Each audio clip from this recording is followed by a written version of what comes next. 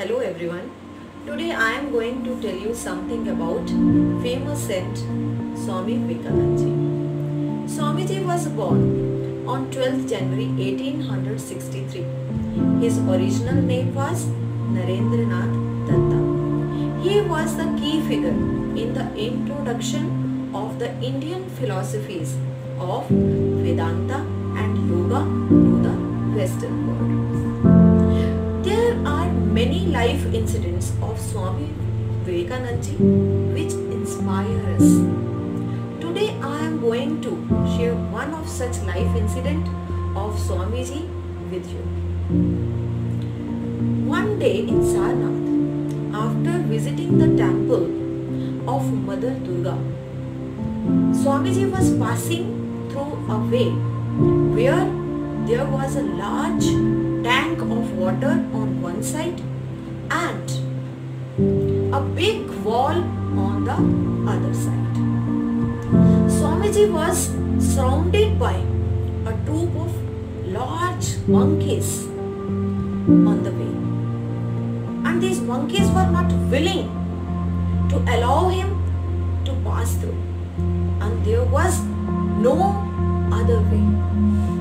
As he tried to walk past them, they howled and shrieked and clutched at his feet. As monkeys came closer, Swamiji began to run.